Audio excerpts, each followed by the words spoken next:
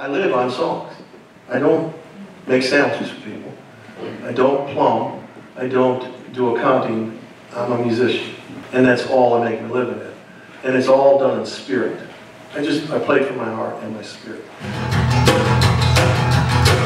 Yeah, I'm in a museum. Yeah, I'm in a museum, but I'm not one of the exhibits. So when I came up here to learn the language, it was like listening to music again. It's a language that carried my people back and forth, and yet we can still touch it. It's like finding a seed from the past. All of a sudden, it's been there in the ground for over 100 years, and you found it. You can grow that plant again, and that's what I feel like.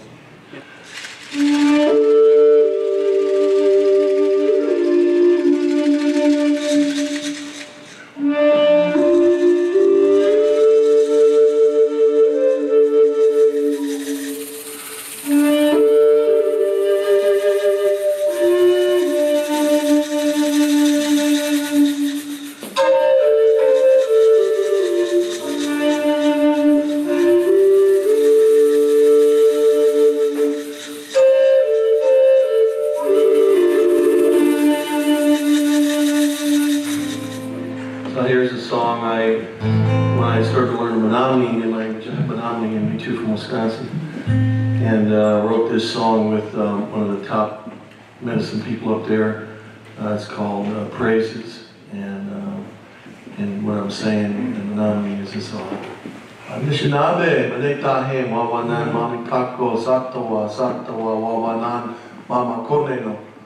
Wawanan mama koneno means the people we thank you for. We feel good in our hearts. People, we thank you. We have everything we need. We thank you, our Father. We thank you, our Father. We thank you, our Father above.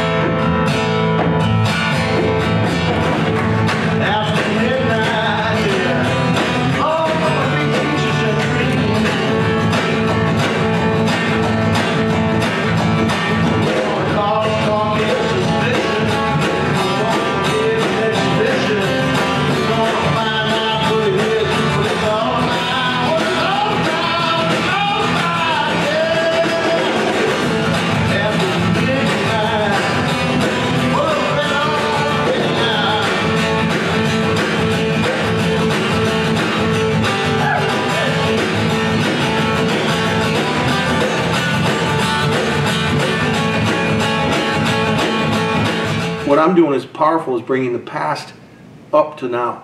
And it's powerful. Hold this thing, this song, hundreds and hundreds of years old, and then put it in my breath and put it in my soul and then bring it out in the present tense.